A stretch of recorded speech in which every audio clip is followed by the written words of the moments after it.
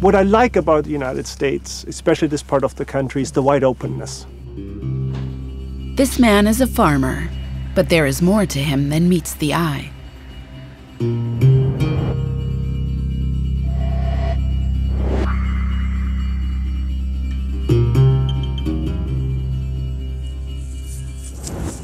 My name is Peter Baumann.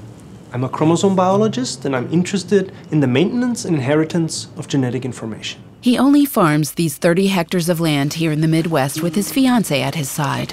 His hobby. I've long been fascinated by the idea of sustainable living. And you can do so much yourself with relatively little work. Growing your own garden, raising your own animals.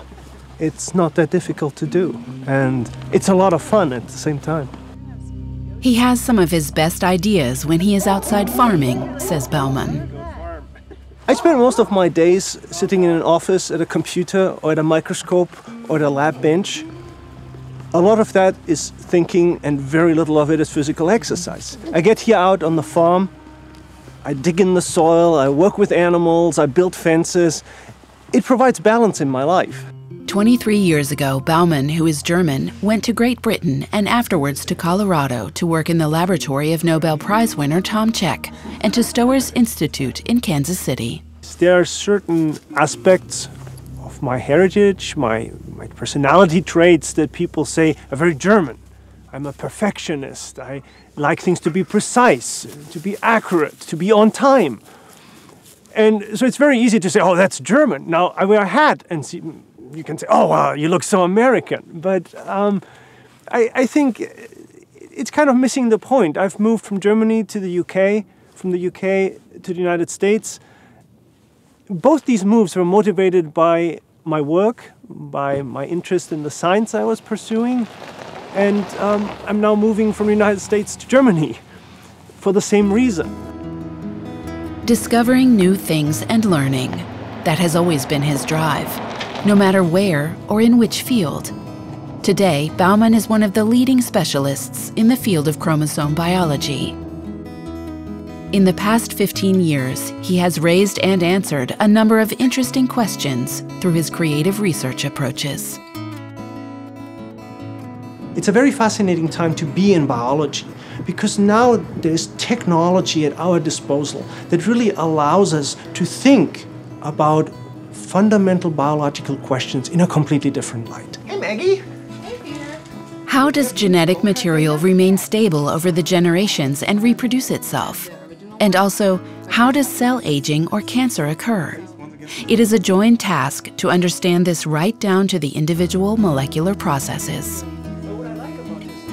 What we're seeing now is people from physics, math, computer science, chemistry, entering life science and bringing new sets of tools, new ideas, new ways of approaching problems. And that has resulted in an incredible acceleration of progress in the life sciences. Baumann's interdisciplinary research group has been, among other topics, researching telomeres, the ends of chromosomes. How are they protected? How does the body recognize defects?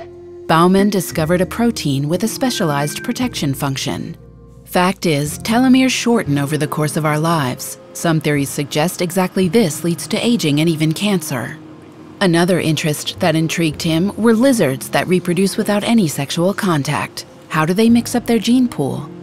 A few years ago, we made a breakthrough discovery that the chromosome number doubles before eggs are produced.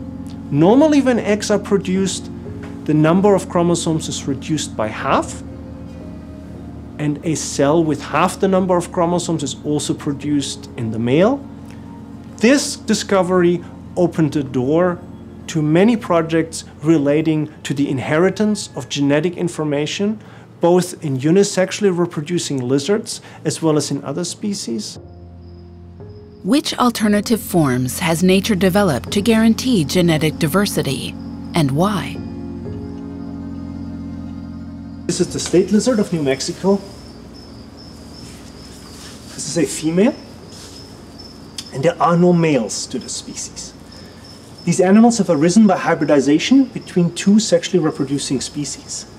that look quite different from this individual.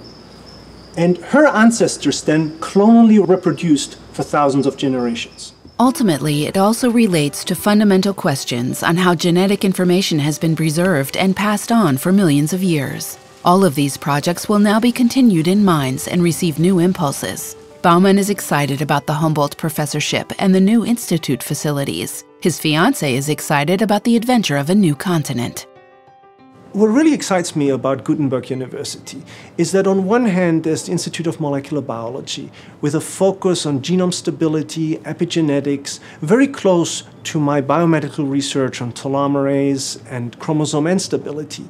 And on the other hand you have this broadly based community of biologists working in evolutionary biology, neurobiology, and provides an environment that I think will be really terrific for my work. After 20 years in the USA, he is looking forward to continuing his exploration with the Humboldt-Professorship in Germany. We are the explorers of biology. Maybe what we are doing on that day is a small drop in the ocean, but overall our work contributes to helping cure diseases, help people live longer and better lives.